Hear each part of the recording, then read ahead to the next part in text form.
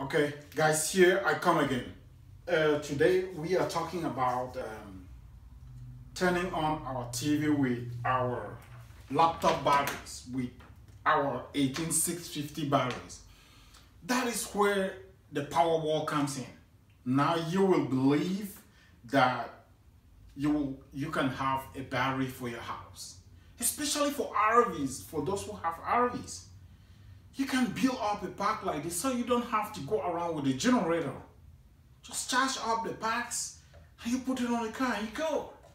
So you can power up your RV without thinking about gasoline polluting the world with what the world do not need. At this particular time, I'll be showing you what this brick can do. Here I have a power converter. A power converter with 410 watts. Here is the positive of the battery, so I put it on, and here comes the negative part of it.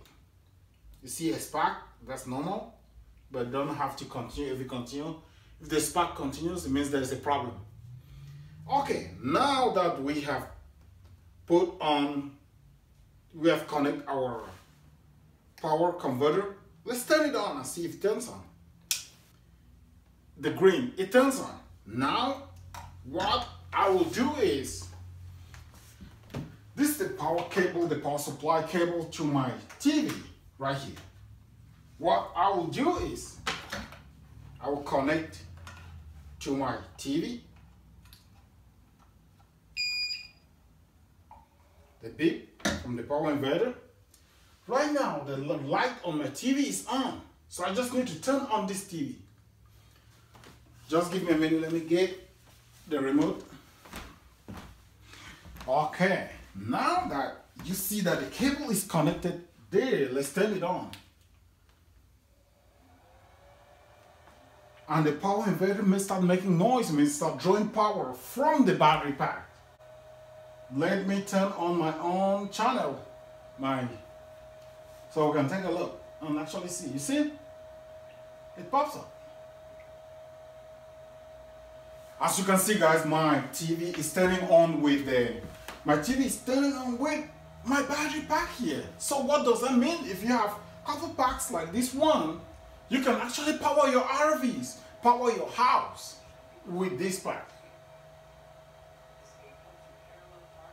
I'm thinking that with this pack, I can actually power this TV. I had a bigger pack before that I tried it. It powered my TV for more than 36 hours. But this pack, I think it can actually power my TV for, let me see, about 6 hours. Just turn it on, watch the TV at night, turn it off.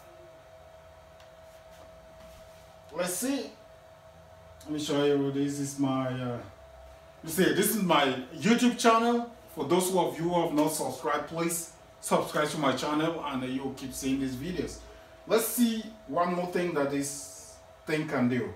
As you see, guys, this is the power inverter that I'm using, and you see it is connected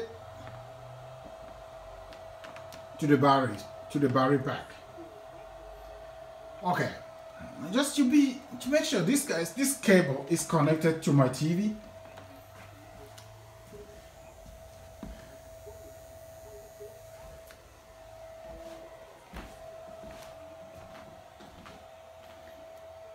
That's just for those of you who do not believe. Okay, let me try something. Let's try and turn off the inverter to see if my remote is here. So let me turn off this inverter to see if the TV will turn off. You see that? It turns off.